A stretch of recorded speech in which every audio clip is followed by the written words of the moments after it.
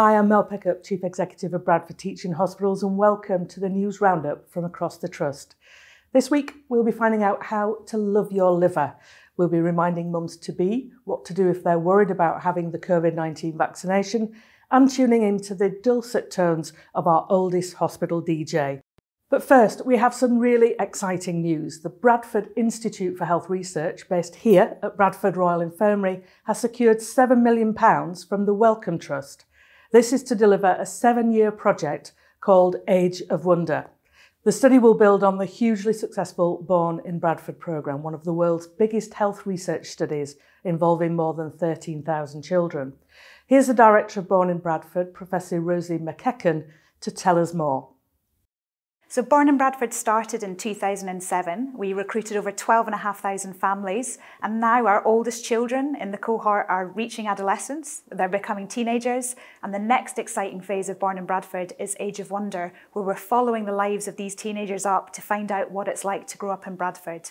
We're going to plan to work with secondary schools across the district. We are going to be asking young people to complete surveys for us. We're going to be going in, taking blood, taking measurements, trying to build up a really detailed picture of their health and well-being. We hope that by understanding better what it's like to grow up in Bradford and the factors that influence health, we can improve services within the city to deal with some of the issues that our young people are facing.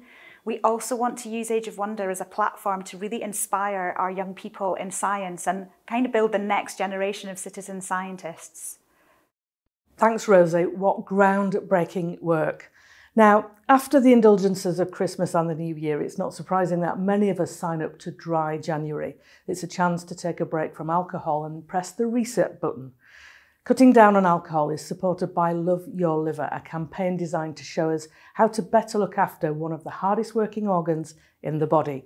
Here's consultant hepatologist Dr. Paul Southern to explain why it's so important to love your liver. Your liver is a really important organ in your body. Each cell in the liver can carry out 500 different tasks, such as detoxifying drugs, processing food, and producing proteins. There's 5 things you can really do to start loving your liver. Number 1, this could be taken up a fitness challenge such as Couch to 5K, or it could just be not using the lift at work or going for a walk every evening. Number 2, Dry January. One of the problems with the liver is if you drink too much alcohol, it gets fatty. So if you stop drinking alcohol, it gives your liver a well-deserved rest, and we know that the excess fat will be gone within 4 to 6 weeks. Number 3, we should be eating 5 portions of fruit and vegetable a day. It gives your liver the vitamins and minerals that it needs to produce the proteins that we use every day. Number 4, reduce sugars. And then finally, number 5, eat less processed food, eat less takeaway. Remember, we only have one liver. Thanks, Paul. And if you would like more information, please go to the website below. Now it's time to take a quick tour around the rest of the Trust to see what else has been making the news.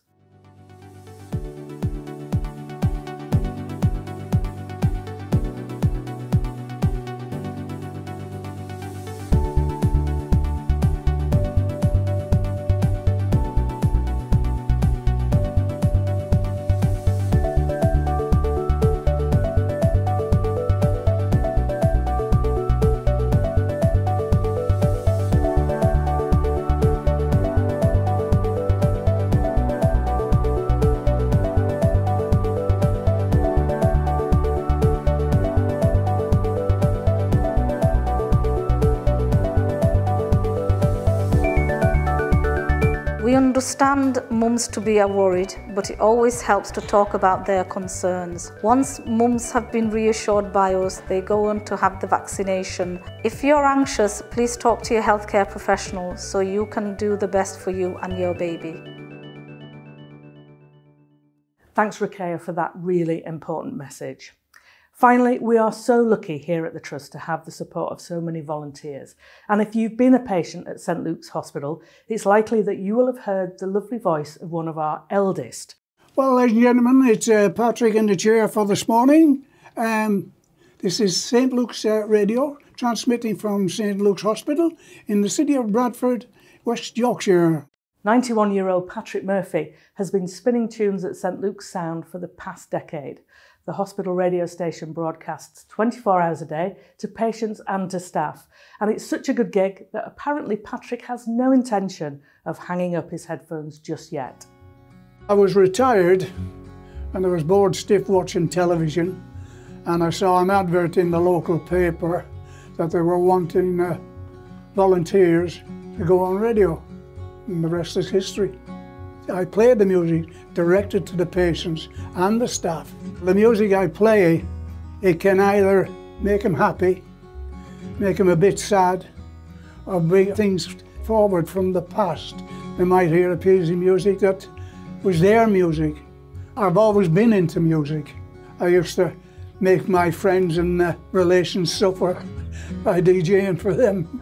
I like all sorts of music, but my favourite music is country. I've got about 20,000 to 30,000 CDs, and I must have a couple of hundred of records, 12-inch and 7-inch. I haven't made any plans for the future. I'll just come every day as I do. Thanks, Patrick. What an important service you and your team delivers. And if you'd like to tune into Patrick's show on a Wednesday and a Thursday morning, please visit the link that's on the screen now. Well, that's about it for this week. As usual, all our latest news and updates can be found on our social media channels, Twitter, LinkedIn and Facebook. And don't forget, the best protection for you and your loved ones against COVID is to get your vaccinations. And you can find details of local clinics by going to the link below. Look after yourselves and we'll catch up again next week. Bye for now.